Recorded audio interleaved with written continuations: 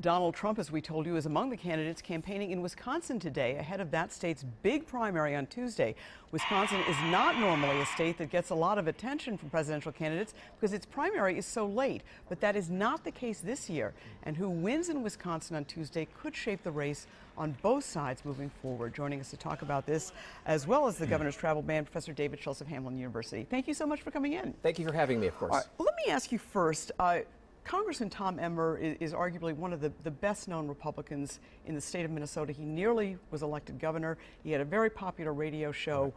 He's not endorsing anybody for president. Is that unusual? It's very unusual. At this time of year, it's people have endorsed and Congress have taken sides. It's pretty rare not to have done that. I think there's a couple of reasons why Emmer's not doing it. One, and Emmer and a number of other prominent Republicans clearly are not. You're right. I think it's because for many of the Republicans, they don't like the current crop of choices. Yes, there's a dump Trump movement. There's no question among some in the Republican Party, but that's leading to people galvanizing around Cruz to stop him. But there's not a lot of people in the establishment party who are also very thrilled by Ted Cruz either. And I suspect that's part of what's going on with Representative Emmer, is that he just does not want to support either of them, probably doesn't want Trump, but is not ready to embrace Cruz, and so he's staying out of this battle. And a number of prominent Republicans from Minnesota who rushed to endorse Marco Rubio, who's on the race, they haven't switched their allegiance either. Yeah, I think that's really interesting at this point. I think part of what we're also looking at, too, is if, in fact, there is an effort to kind of oust Trump. Actually, sort of two things here. One, Trump might not get ousted. I think it's still a long shot to oust Trump. And so if he does get the nomination, I think it's going to be very uncomfortable for those who opposed him and endorsed somebody else. But two, I still don't think the Republicans have a viable alternative to Trump at this point. And so I think it also speaks into why we don't see the endorsements. Okay. Wisconsin is not only getting attention, it's suddenly a big deal. Why is it so critical if you go focus on the Republicans? Because a lot of people say this might be a chance to stop Trump. Yeah, this is the first real serious chance there is to stop Trump, and more importantly, they have to stop Trump now. They being, again, the establishment Republicans, because if they don't stop Trump, the math suggests that Trump could get enough delegates going into the convention that he would win the convention, or he would win the presidential endorsement on the first round.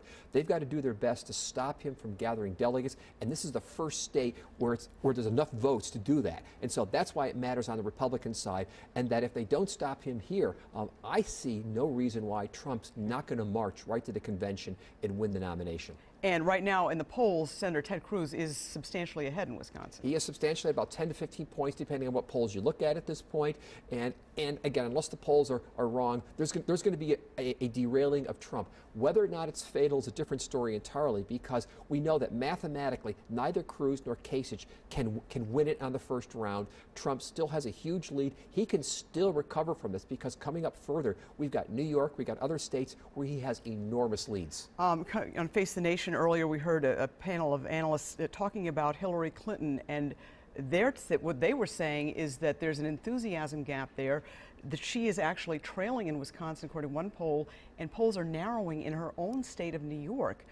Is she at risk for not getting the nomination? She is definitely at risk at this point. There's only about a 238 delegate gap between her and Sanders. Sanders has won 5 out of the last 6 states, I think it is, in very hefty margins. The states coming ahead are very good for Sanders in terms of most northern states. Wisconsin's looking good for Sanders. And you're right, the polls have gone from, think about it, Wisconsin, a 40-point lead for Clinton to evaporating. New York, it was a 40 to 50-point lead. It's now down to 10. Things are not looking good for Clinton right now. She is not inevitable. All right, I want to ask you quickly about the governor's state travel ban to North Carolina and the similar law that's being proposed in the legislature here.